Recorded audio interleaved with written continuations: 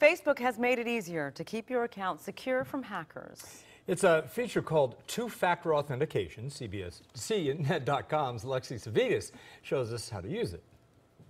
Make your Facebook account more secure by turning on two-factor authentication, which makes it harder for someone else to break into your account because they need both your password and a one-time code sent to your phone. Go to facebook.com/settings, then find the Security and Login tab.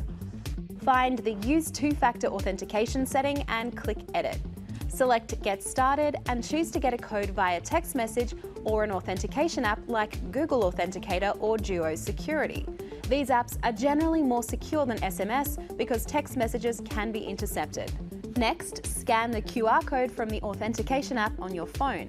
Confirm by entering the code from the phone screen on Facebook. Now, when you log into Facebook with your password, you'll also need to enter this code. You can choose to enter the code only once a week rather than every time you log in by selecting the toggle.